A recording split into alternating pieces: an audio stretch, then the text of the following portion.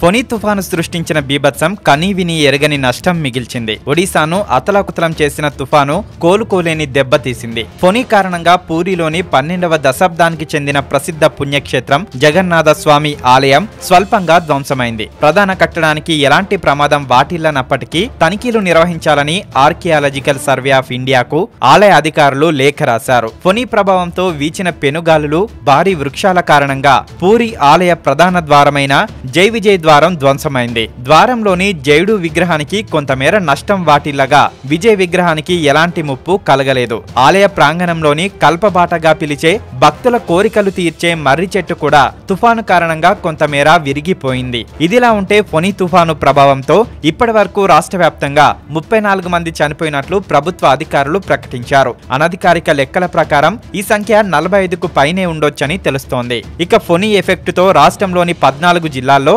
దాదాపు 1,07,00,000 మంది నిరాశ్రయులయ్యారు. వారంతా సహాయక శిబిరాల్లో తలదాచుకుంటున్నారు. ఫొని కారణంగా అతలాకుతలమైన ప్రాంతాల ప్రజలను ఒడిశా సీఎం నవీన్ పట్నాయక్ పరామర్శించారు. ఇప్పటికే 2 సార్లు పూరిని సందర్శించిన ఆయన ఆదివారం తీర ప్రాంతంలోని మత్స్యకారుల కాలనీకి వెళ్లారు. అక్కడ తుఫాను బాధితులకు అందుతున్న సాయం, సహాయక చర్యలను పరిశీలించారు. బాధితులకు అండగా ఉంటామని భరోసా కల్పించారు. పూరి, కుర్దాలో ఫొని బాధితులకు 50 కిలోల బియ్యం, 2,000 రూపాయల నగదు, పాలిథిన్ కవర్లు అందజేయాలని నిర్ణయించారు. తుఫాను కారణంగా పూర్తిగా ధ్వంసమైన ఇళ్లకు 95,000 చొప్పున పరిహారం ప్రకటించారు.